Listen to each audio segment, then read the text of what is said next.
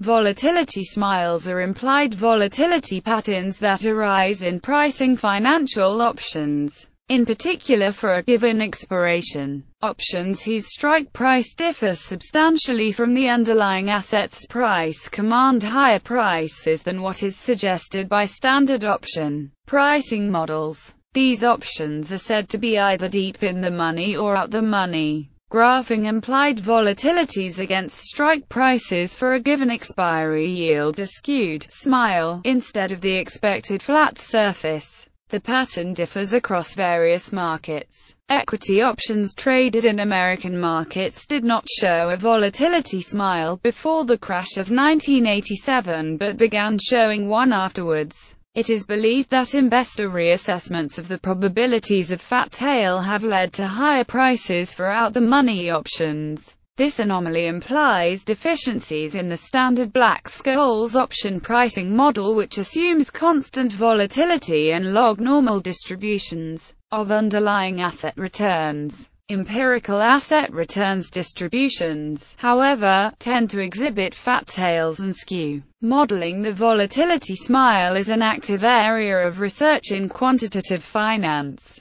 and better pricing models such as the stochastic volatility model partially address this issue. A related concept is that of term structure of volatility, which describes how volatility differs for related options with different maturities. An implied volatility surface is a 3D plot that plots volatility smile and term structure of volatility in a consolidated three-dimensional surface for all options on a given underlying asset. Volatility smiles and implied volatility. In the Black-Scholes model, the theoretical value of a vanilla option is a monotonic increasing function of the volatility of the underlying asset. This means it is usually possible to compute a unique implied volatility from a given market price for an option. This implied volatility is best regarded as a rescaling of option prices, which makes comparisons between different strikes, expirations,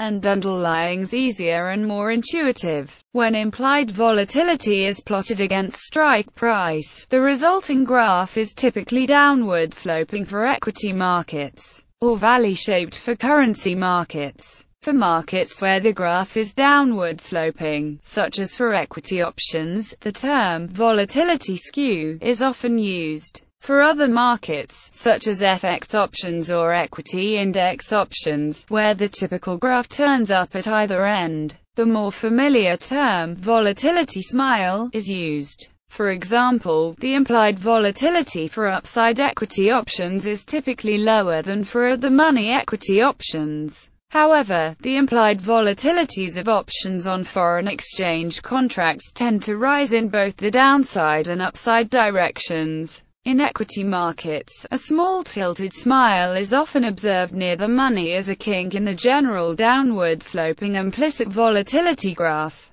Sometimes the term smirk is used to describe a skewed smile. Market practitioners use the term implied volatility to indicate the volatility parameter for ATM option. Adjustments to this value are undertaken by incorporating the values of risk reversal and flies to determine the actual volatility measure that may be used for options with a delta which is not 50. Formulae where is the implied volatility at which the X% delta call is trading in the market, is the implied volume of the X% delta put, is the at-the-money forward volume at which ATM calls are trading in the market. Risk reversals are generally quoted as X% delta risk reversal and essentially as long X% delta call and short X% delta put.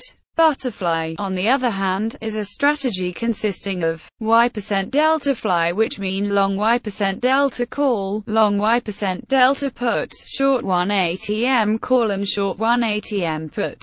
Implied volatility and historical volatility. It is helpful to note that implied volatility is related to historical volatility, but the two are distinct. Historical volatility is a direct measure of the movement of the underlying price over recent history. Implied volatility, in contrast, is determined by the market price of the derivative contract itself, and not the underlying. Therefore, different derivative contracts on the same underlying have different implied volatilities as a function of their own supply and demand dynamics. For instance, the IBM call option, strike at $100 and expiring in 6 months, may have an implied volatility of 18%, while the put option, strike at $105 and expiring in 1 month, may have an implied volatility of 21%. At the same time, the historical volatility for IBM for the previous 21-day period might be 17%. Term structure of volatility. For options of different maturities, we also see characteristic differences in implied volatility. However, in this case, the dominant effect is related to the market's implied impact of upcoming events. For instance, it is well observed that realized volatility for stock prices rises significantly on the day that a company reports its earnings. Correspondingly, we see that implied volatility for options will rise during the period prior to the earnings announcement, and then fall again as soon as the stock price absorbs the new information. Options that mature earlier exhibit a larger swing in implied volatility than options with longer maturities. Other option markets show other behavior. For instance, options on commodity futures typically show increased implied volatility just prior to the announcement of harvest forecasts. Options on U.S. Treasury bill futures show increased implied volatility just prior to meetings of the Federal Reserve Board. The market incorporates many other types of events into the term structure of volatility. For instance, the impact of upcoming results of a drug trial can cause implied volatility swings for pharmaceutical stocks. The anticipated resolution date of patent litigation can impact technology stocks, etc. Volatility term structures list the relationship between implied volatilities and time to expiration. The term structures provide another method for traders to gauge cheap or expensive options. Implied volatility surface.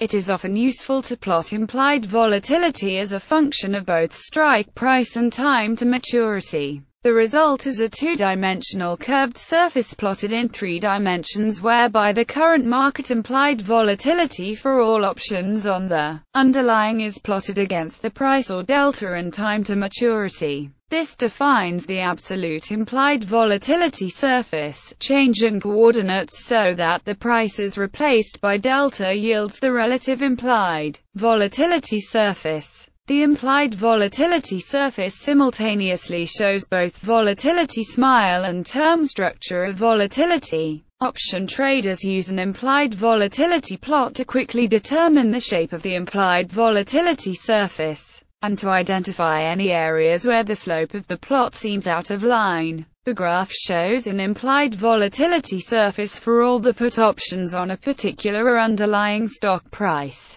The z-axis represents implied volatility in percent, and x and y-axis represent the option delta, and the days to maturity. Note that to maintain put-call parity, a 20 delta put must have the same implied volatility as an 80 delta call. For this surface, we can see that the underlying symbol has both volatility skew, as well as a volatility term structure indicating an anticipated event in the near future. Evolution. Sticky. An implied volatility surface is static. It describes the implied volatilities at a given moment in time. How the surface changes as the spot changes is called the evolution of the implied volatility surface. Common heuristics include sticky strike. If spot changes, the implied volatility of an option with a given absolute strike does not change. Sticky moneyness. If spot changes, the implied volatility of an option with a given moneyness does not change. So if spot moves from $100 to $120, Sticky strike would predict that the implied volatility of a $120 strike option would be whatever it was before the move, while sticky delta would predict that the implied volatility of the $120 strike option would be whatever the $100 strike option's implied volatility was before the move. Modeling volatility. Methods of modeling the volatility smile include stochastic volatility models and local volatility models. For a discussion as to the various alternate approaches developed here, see Financial Economics #Challenges and Criticism and Black-Scholes model #The Volatility Smile.